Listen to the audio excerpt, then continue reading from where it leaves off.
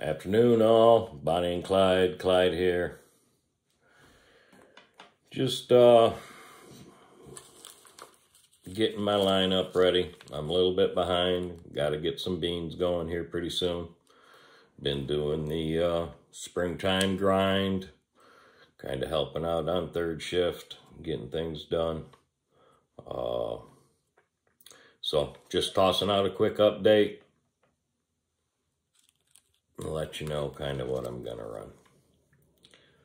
Can't really tell you what strain that I'm smoking on. I just had a jar of buds that I had one here, one there, one here, and then I just tossed them all in, and as I come across them, I smoke them. And so excuse me as I'm kind of waking up and getting my day started. All right, first things first, we'll go through bubble gum. 2 bubble gums. Gonna toss them in, get them going. Got a 662 local genetic. I appreciate it. I enjoy the try.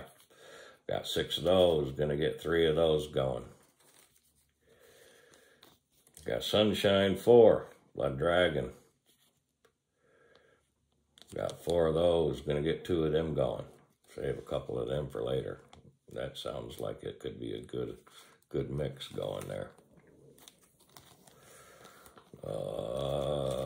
Ganja Med, Keith's Basement. Got 1 of those. Curious on kind of what type of strains we got going on here. I gotta be careful that things aren't too much sativa. They end up going later into the year, and then I possibly struggle. So gonna run that one out there. Tumbleweed, Oregon skunk crossed with an unknown. I've wanted a decent skunky strain, so got 3 of those. I'll at least toss 2 of them out there. Dragon fruit. Got 1 more of these. I tried this last year, ended up with a male or one that didn't come out of the ground. I don't quite recall. So we're going to get that last one going. And I got 1 more Space Queen crossed with Sherbert. So we're going to run that one too. I'm still going to go ahead and probably grab me 2 or 3 clones, even though I haven't been thrilled with clones over the last few years. But I'm going to make sure I got at least a few females going on. So, all right, everybody, you take care.